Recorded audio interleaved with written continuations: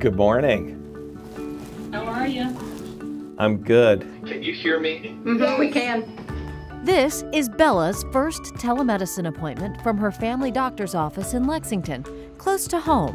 Like this, it took a little bit less than 10 minutes, but all the way to Roanoke, it takes like an hour from here about. Dr. Muelenaer is a pediatric pulmonologist at Carilion Children's in Roanoke.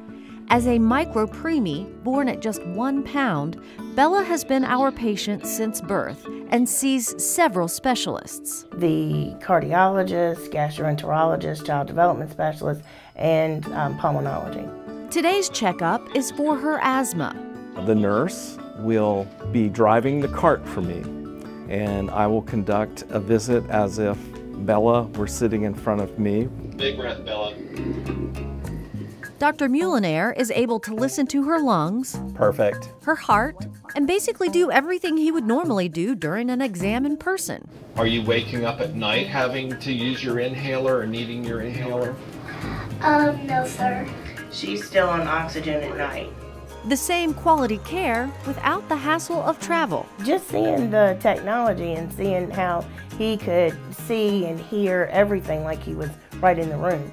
Bella sums it up best. Yes, I thought it was going to be a little bit harder, but actually it turned out to be really easy. He could hear everything, even though he wasn't there. It just felt like he was actually there, but he wasn't. It provides service to patients who are more remotely located, so they have better access to care. Thank you very much. All right, bye-bye. Bye.